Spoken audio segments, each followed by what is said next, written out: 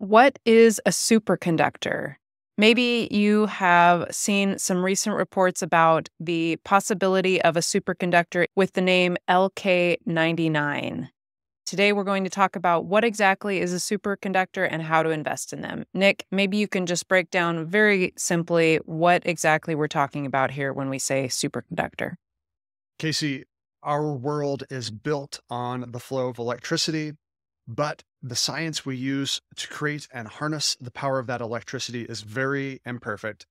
Thus, for at least a week now, some social media rings have been losing their minds over this newly described superconductor, dubbed LK-99. But for some background, this isn't a science channel or podcast. We look at this stuff through the lens of investment. But let's talk about some basics of electricity. We use electricity in circuitry. This is the flow of electrons, usually the flow of electrons from one atom to the next. An insulator is a material with tightly bound electrons that do not allow the flow of electricity. So think glass, rubber, plastics. Semiconductors, which we obviously talk a lot about here on Chipstock Investor, is a material that allows for the flow of electricity under certain situations. So silicon, our favorite element here at Chipstock Investor, which conducts electricity when doped with other elements and under the right voltage, aka the right amount of push, gets those electrons moving. And then there are conductors, which have loosely held electrons and thus allow for the easy flow of electricity. So most metals like copper are conductors. A superconductor conducts electricity with no resistance. And this concept of resistance is very important because presently our electric systems, such as electric grids, personal electronics, and devices that use magnets like EVs, are not that efficient because they bump up against that resistance. Conductors easily allow the flow of electricity, but because of the structure of the metal crystals, electrons bump up against some resistance, and that resistance means loss of power. This is very apparent to you and I from the heat given off of electrical systems, like how your smartphone or how your computer heat up when performing a compute-intense task. A superconductor can help solve this. No more heat is really just the beginning. Think lossless power transmission, making the world a more efficient place, super energy efficient grids, quantum computers, battery-powered devices that last days and weeks rather than just hours, frictionless transportation like high-speed maglev trains. But here's the problem. Superconductors actually do exist now. They were demonstrated originally back in the mid-20th century, but they only superconduct under very cold temperatures and under extreme pressure. A real-world example of this is an MRI, or magnetic resonance imaging machine. Not a very efficient device. If you've ever had to get stuck inside of an MRI machine, you probably know this, but nonetheless, a medical marvel. Some scientific theories also posit that the Earth's magnetic field, which protects us from the sun's radiation, the magnetic field is created by superconductors somewhere in the Earth's core. So now let's move to the LK-99. South Korean scientists cooked this up in a lab using a lead-copper phosphate compound that superconducts at room temperature and under no pressure, and exhibits a very strong magnetic field. This report is controversial, but there have been a couple of labs that have claimed to recreate the LK-99.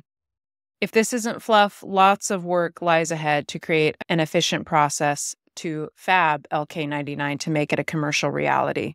Many years of work will be needed if energy-efficient superconducting future is to be a reality. But Kasey, the hype is nevertheless building. This is the downside of the current AI-powered reality that we live in right now. Expect to suddenly hear a lot about superconductors in the days, weeks, and months ahead. For example, just days after LK-99 first came to light on the internet, a startup in Florida called Taj Quantum, which has nothing to do with quantum computing, Also worth noting that this is also a blockchain company.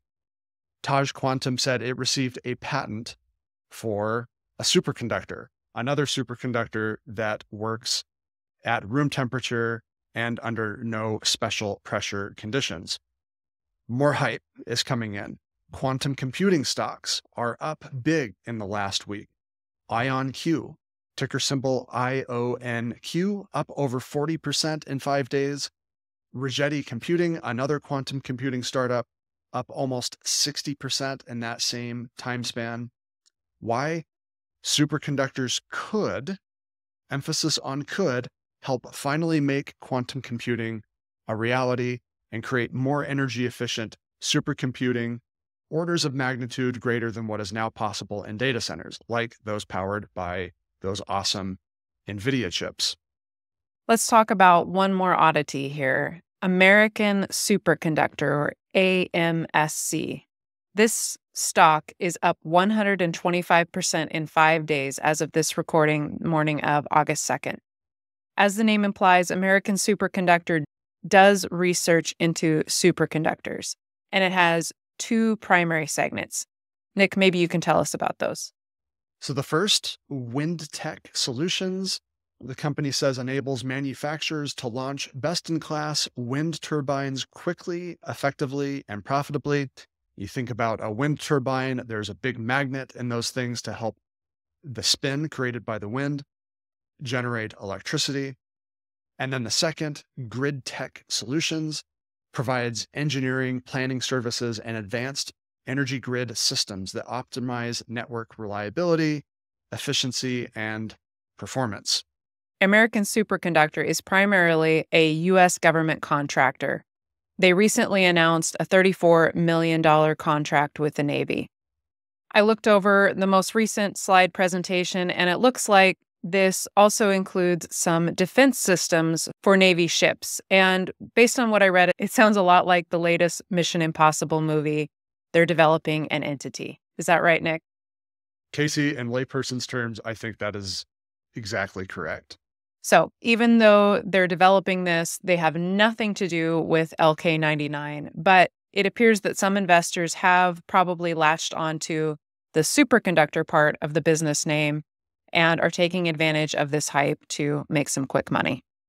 So it's worth pointing out that AMSC, American Superconductor, has reported $106 million in revenue over the last 12 months, ending in the first quarter of 2023, but generated negative $24 million in free cash flow and has generated a $35 million net loss over that last 12-month stretch. It does have $23 million in cash and short-term investments and no debt, but this is no startup. American Superconductor was founded in the 1980s. So tread carefully here, folks. It looks like we maybe have a new hype cycle. Maybe the current generative AI hype will pass the torch off to superconductors. So here's our take here at Chipstock Investor. Superconductors are really exciting. Maybe LK-99 is the real deal, unlike some of the head fakes in times past.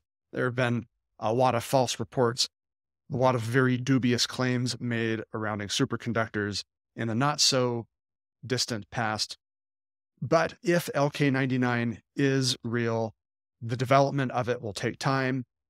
It's going to take years for scientists to figure out the best way to fabricate this stuff en masse. And if commercialization is to be broad-based, it is also going to take years to build out some sort of supply chain and ecosystem surrounding this superconductor. So stay tuned. This is an emerging story, but we wanted to bring you this update on superconductors, investing in it, and why you should be very cautious. Make sure you hit the subscribe button so you don't miss a video. We still have more earnings reports to come out this week. See you all soon.